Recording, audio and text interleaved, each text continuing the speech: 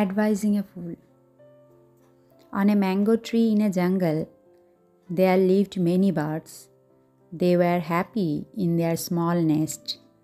Before the onset of the rainy season, all the animals of the jungle repaired their homes.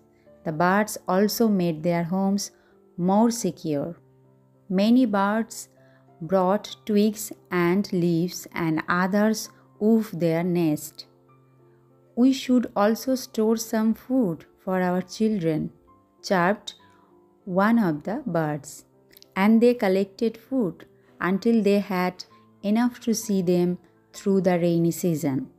They kept themselves busy preparing for the tough times. Soon the rains came. It was followed by thunder and lightning. All the animals and birds stayed in their homes. It continued raining for many days. One day, a monkey, wet in the rain, came into the forest. He sat on a branch, shivering with cold, water dripping from its body. The poor monkey tried his best to get shelter, but in vain. The leaves were not enough to save him from the rains.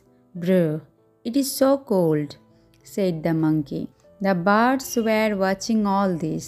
They felt sorry for the monkey, but there was little they could do for him.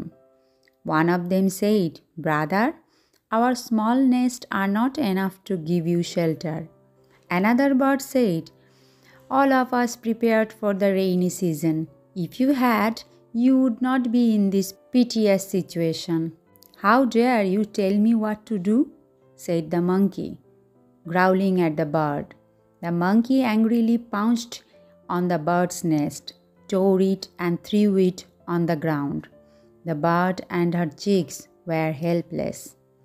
The poor bird thought, "Fools never value good advice. It is better not to advise them."